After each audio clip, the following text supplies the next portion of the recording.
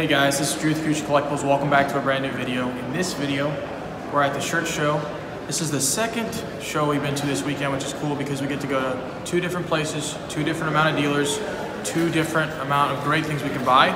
The first thing that we bought at the show is this $500 bill, TMG 35 EPQ. So definitely, we don't pick up too much paper, but when the price is right, you need to buy it. It's EPQ, it's dark green, which is nice as well. And yeah, let's show you guys some more of the shirt show.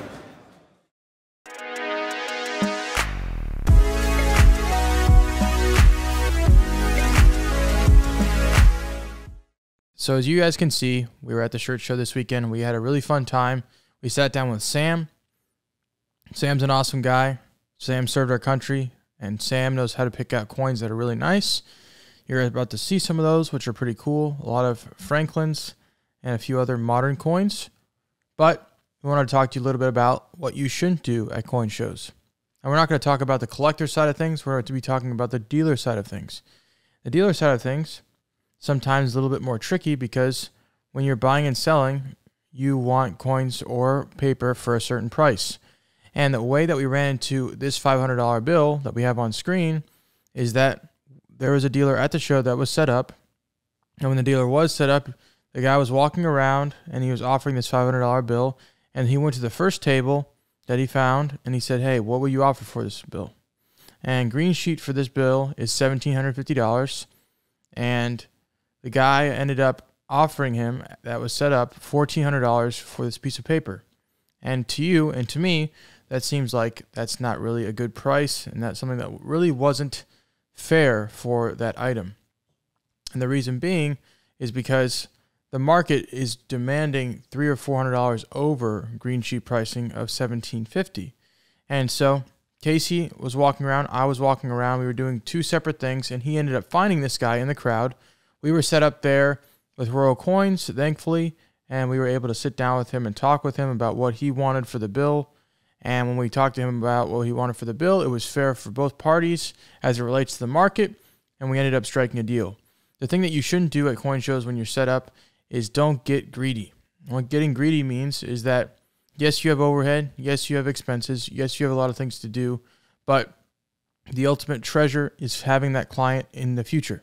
So what we did at the Houston show, and then ended up doing it at the Beaumont show, there was a guy walking around the Houston show, and he was selling a toned Carson City Morgan dollar. Everybody was offering him whatever white Carson City Morgan dollars were selling for, and I offered him like $100 or $150 more than what anybody offered him in the whole entire room. He took the offer. We made like $50 on the coin, not a lot of money, but I knew that if he ever saw us again, he would want to offer us coins. Fast forward to the Beaumont show that happened this weekend. He was walking around with a 16D Mercury Dime, and I forgot the other coin, but both of those coins, he knew he would get the best price from us, so he only went to one other dealer in the show, and then he saw us and he came right to us. Sometimes what people miss is the future coins they can purchase from a collector that when they want to liquidate them. And so what I would recommend to dealers today and to people today that want to get good pieces is that you have to pay for them and you can't be greedy. And being greedy sometimes will cost you not only the client, but the future things that they can offer you as a coin dealer. So we offered a fair amount for the $500 bill, and the next time we see him, I'm guessing he's going to have a few other pieces that are going to get us even more money in profit and also offer cool coins, maybe paper money to you guys on AcousticCollectibles.com. But other than that, we had a really good time, and we had Blake there from Royal Coins. We also had Keith there, and yeah, they're just really good guys. We had a good time because Fernando, who was running the show, also knows how to put on a great show.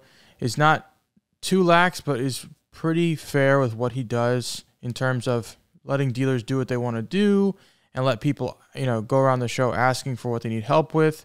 Some dealers at some shows, when they set them up, can be a little bit of sticklers and people that are there for a money grab.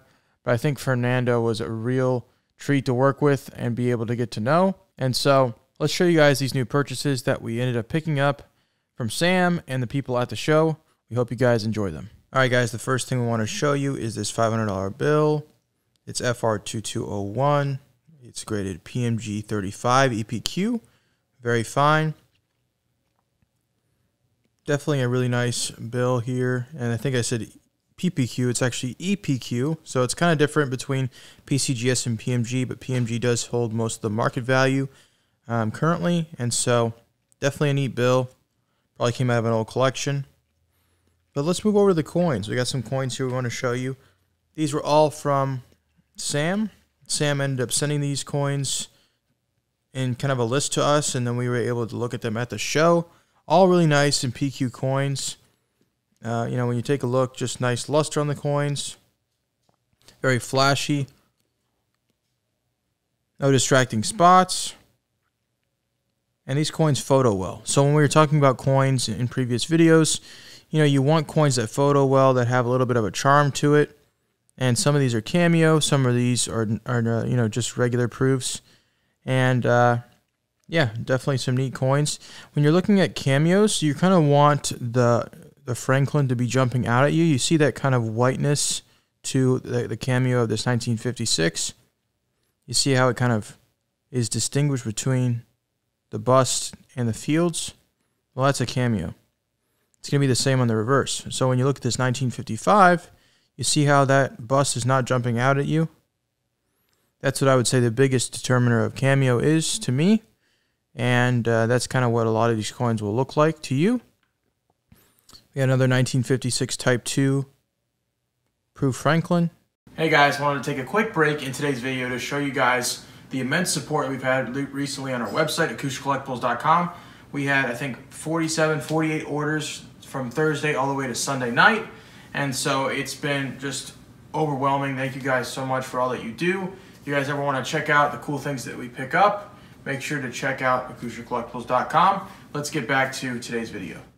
Just some neat coins, some things that we could show you guys on our website. Here's this really nice high-grade 1957 Proof Franklin. A lot of these are a little bit in the older holders, so there's a few scuffs here and there on them, but once again, Sam knew what he was doing when he was picking them out. We have a few other nice Franklins to show you guys. So, a few cameo coins, 1962, 1962 and Proof 68. We have this 1960 and Proof 67 cameo. And something that's cool is that he said, hey, these are all my extra coins and I wanted to sell them to you. So he does have a pretty nice set of Franklins and other coins that he might want to show us one day. And so being able to just see what he buys as extras is pretty cool because he's very kind of choosy when he goes to buy some coins. And when you're taking a look at these, you can see very little spots. The coins are just really nice and would fit in any Franklin collection. And we're going to finish it off with this 63 cameo. And just look how nice these coins are. They are pretty abundant in terms of them being in the marketplace, but I do like how they're photoed, and I do like the look of the coin. It does have a lot of eye appeal to it. And here's a nice 1939D Walking Liberty half in 65. A little bit of a better date. It's probably double what most common dates go for. And last but not least, we're going to show you guys the rest of stuff that we picked up at the show. So we bought a few 1921 Morgans, which is kind of, the common things that you might normally see out of us. We're trying not to buy everything that's high dollar. We're trying to buy some things that somebody that's moving into the space might want to pick up. We do have this really nice Carson City in VF20. It's a 92, which is something I don't see a bunch. I see 82, 83, 84. Sometimes you see 91s. But 92s are a little bit tough to find, so I thought that one had a really nice look to it. It was nice and original, just like this 1904S in VF20. This one's a little bit of a tougher date also. And you got to have that nice look to it as well. Then we have a few other Franklins here. This 1949D and 64 FBL. And Casey ended up picking up this coin, which is really cool, with that $500 bill. Just from two different places, but this one's really nice. It's a 1894 $10 gold lib and 62 CAC. OGH holder. Nice looking color also. But I appreciate you guys taking a look at all the coins that we wanted to share with you guys today. If you guys want to check them out, you know where to go.